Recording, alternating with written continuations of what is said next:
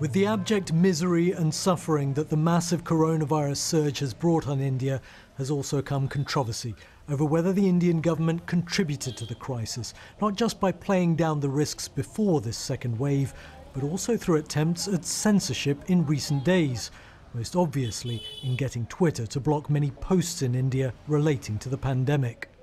Among those the Indian government got blocked were tweets by opposition politicians talking about Prime Minister Modi's mismanagement of the pandemic, or just highlighting the scale of the crisis and strain on the healthcare system. Even pictures posted by a photojournalist of the funeral pyres burning was blocked, as were tweets critical of large religious gatherings by the UK-based lawyer and academic Mirza Sahib Beg. It is surprising that these tweets were removed, but it is not the first time that such action has been taken by the government. In the past also, we have seen how information that is critical of the government or that exposes actions of the government that are excessive in Kashmir or in other places and other issues that the Indian government is engaged in, they have taken, the first step that they take is to cut off communications, to delete information. So critics say this is indicative of the way that India, which is now 142 out of 180 in the World Press Freedom Index, deals with criticism. Prime Minister Modi's 2014 communications director says it's not censorship.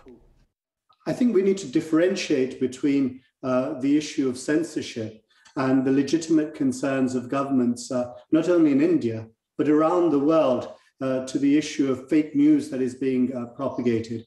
But so one of the tweets that was removed was just a picture of funeral pyres burning. There may be some context behind this. It's possible that there are concerns at a local level for the law and order situation of that particular area or district.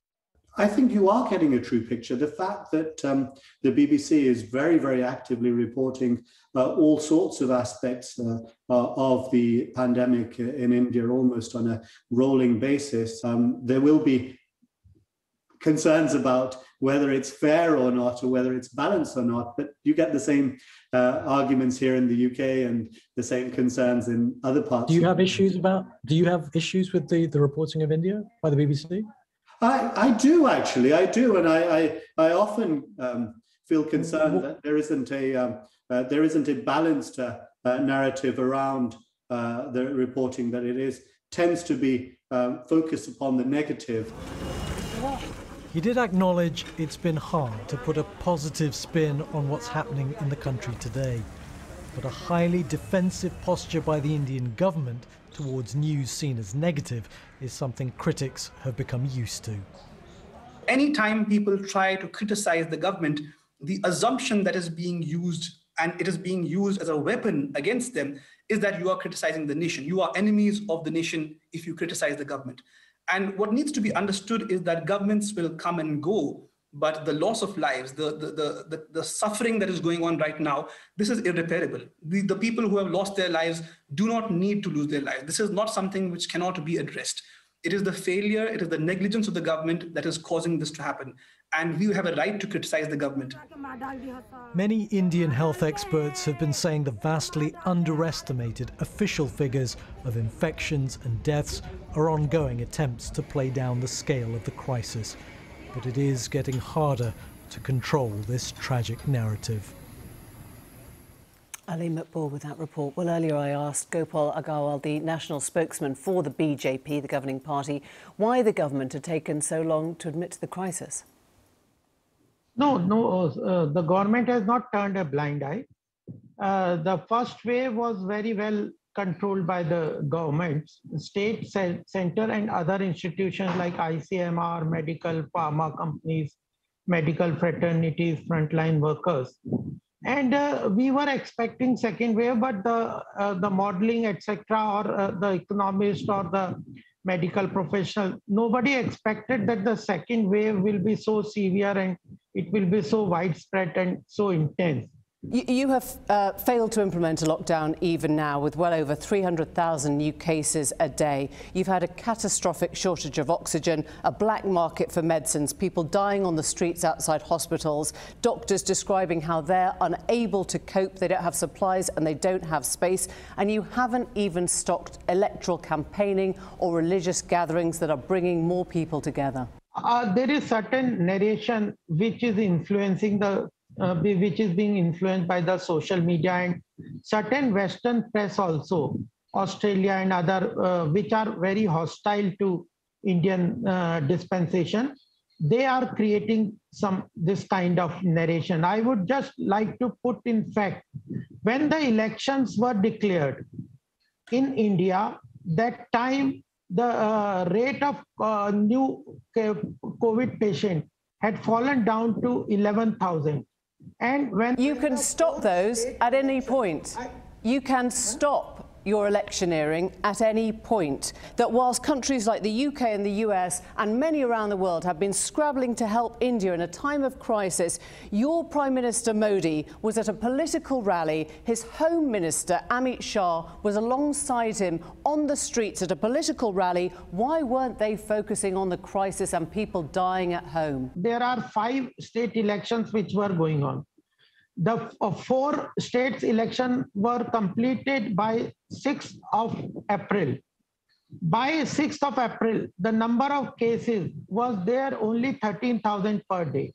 So that is not the situation. Later on, when suddenly there was a spurt from the second wave, and the Bharatiya Janata Party in itself had declared that we will not hold public rallies, and Prime Minister cancelled his rallies. And that point of time, after that, we have not been holding public rallies. And when people pointed out what was going wrong, when, for example, Molloy Ghatak an MP wrote on Twitter, India will never forgive the PM for underplaying the corona situation in the country and letting so many people die due to mismanagement, you shut down social media tweets like that. When you have a Reuters journalist, Danish Siddiqui, who said, never imagined I'd be a witness to these scenes in my hometown. Coronavirus continues to wreak havoc in New Delhi, India's national capital. You shut down those posts. You don't let people see them. Why are you spending your time shutting down social media posts instead of dealing with the crisis? Your information is completely incorrect. One thing I tell you, that there were many instances of which have been pointed out by the government, where same words, same sentences, and same multiple sentences which were completely copied and being transmitted and tweeted from different handles, which were originating not from our country, but were originating from outside the Indian border. You're a democracy. You're the biggest democracy in the world. You can handle criticism, can't you? No, this is not the right perspective that you are taking. Every country, Twitter, etc., have to comply, and all social platforms have to comply with the rules and regulation of the content by the country. When our government pointed out that these Twitter handles or these toolkit instruments, which are not conducive to the current national interest and which are completely based on fake news and which are based with an agenda, those and which the Twitter and other social media agreed. Well, it's an agenda. Currently mentioned it that we have received this and we have an independent judiciary. If somebody has any objection to central government or any government, they can go to the court and that will see whether... Let me ask you something very simple. Is it unpatriotic to criticise the Indian government? For people in your country to criticise the Indian government and what Prime Minister Modi is doing, is it unpatriotic if they write these things on Twitter? And I'm quoting directly from the posts that have been taken down. If you make a concerted effort and take a fake news and false narration and build that and create panic out of the crisis, every government has the right to control the panic. Multiple people are dying. These are fake news and false news. You want to say that we should allow this? You don't see any criticism of Indian government and Modi government in the social media. If you are completely blind to that, then I cannot help you. But criticizing the state government, various institutions, everything is open. Well, let's look at some of the criticism that has made it through then. One newspaper editor we just spoke to from the Caravan magazine has accused your government of trying to massage the figures of the death rate, so the world didn't know how badly India was coping. We also know of a crematorium in Madhya Pradesh where 94 bodies were cremated in one day and government data reported just 3. Everything will be investigated if there are people, the investigation authorities, their judiciary is scrutinizing. There are other FIRs being lodged. All these issues are taken care of. But this kind of narration building is not correct. If you can't find any criticism of the government in Indian media, then I think you are completely keeping your eyes closed. I've just read you the criticism, but Gopal Agarwal, thank you very much indeed. Thank you for joining us. My pleasure, my pleasure. Well, joining us now is Shakuntala Banerjee, Professor of Media, Culture and Social Change at LSE, and Raheel Khurshid, who was formerly Twitter's head of news, politics and government for Southeast Asia and was based in Delhi. Raheel, if I can start with you. You just heard the BJP spokesman there telling me how they only took down stuff that they thought was, or they deemed to be irresponsible or believed to be fake news or come with an agenda or from foreign sources. Your response to that? That's absolutely incorrect. We've seen the order on the Lumen database that's hosted by Harvard, and most of the tweets, it's about 50 tweets, they're by Indian lawmakers, filmmakers, journalists, and regular Twitter users. This assumption, this assertion that they originated outside of India and somehow were, in contravention of Indian laws. Is absolutely and totally false. It's very typically a problem of someone basically having a hammer and everything to that person looking like, every problem to that person looking like a nail. The BJP government has modified India's internet rules that gives the authorities immense powers to basically send arbitrary orders to platforms like Twitter and others, so they can have content that they simply do not like taken down. Would you accept that in a pandemic, the Indian government's particularly concerned with panicking a population? So if people see shots of funeral pyres or crematoriums that look overwhelming, then people get more panicked? Well, that's the thing. In a pandemic, the Indian government should be concerning itself with diffusing the situation rather than diffusing the news of the situation. If there are people lining up outside crematoriums waiting for their turns for over 48 to 72 hours, what you should be busy figuring out is to how to diffuse that situation. What you should be busy figuring out is to how to get oxygen to hospitals. Hospitals in Delhi have had to come to Twitter and tag the Prime Minister himself for oxygen supply. Instead of addressing those things, his government is busy taking down tweets. OK, let me bring in Shakuntala Banerjee, because on the other side, we've also got a sense of what people are saying about distributing of misinformation on the part of the government. Just, Shakuntala, just talk us through what you're seeing there. So we've been studying networks of disinformation and misinformation in India for some years now, and we've been looking very closely at the link between the vilification of anyone who is a dissident against the government and of minorities such as Muslims and Christians, and the connection to this vast network of some paid and some unpaid supporters of the BJP and the Hindu far right.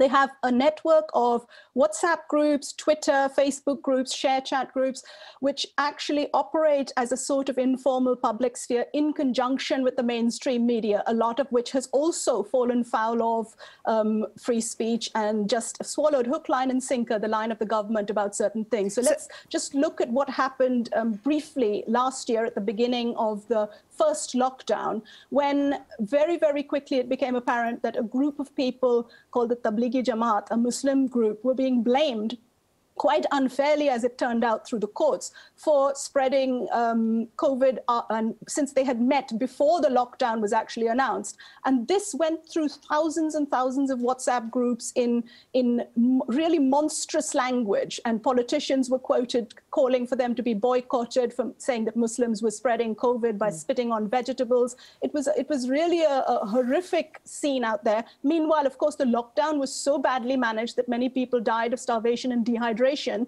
But very little of that made it into public news. Let me ask you, Raheel, because you're from the Twitter family. Don't you feel that Twitter is part of the problem here, that it's complying with what it's being asked to do by the government in terms of shutting down criticism? Well, Twitter has to comply. They are incorporated in India as a legal entity. In February as well, there was an order that was issued to Twitter for the takedown of about 550 or 60 odd tweets, for which there had been a total compliance. Then that was rolled back into a partial compliance. I'm not sure if they're going to be doing the same thing here. I hope they do.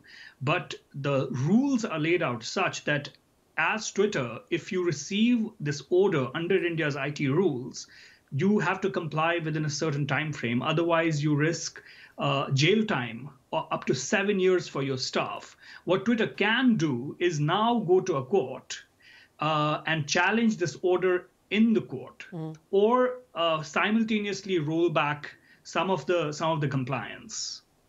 And Shakuntala, when you're talking about this sort of army of paid or unpaid, is that what we would think of as basically bots? You know, sort of basically automated responses. Is that what you're seeing? No, actually. It's really interesting you should say that, because there is absolutely evidence that there are bots, and possibly around a third of the Twitter followers of many of the major politicians for the ruling party, and even for some of the other parties, happen to be bots or happen to be some kind of automated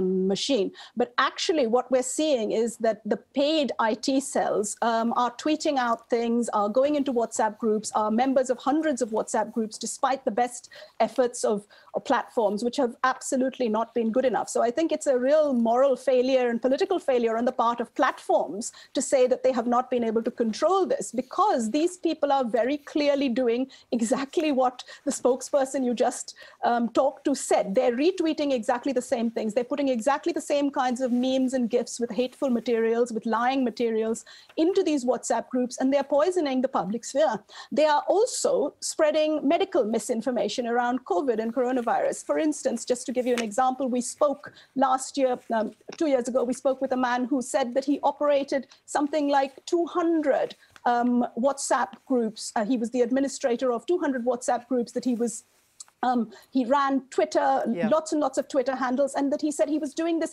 24/7, 7 days a week. He was just literally doing this, and he said it in a very matter-of-fact way. We're out of time, but thank you both. Fascinating to hear from both of you.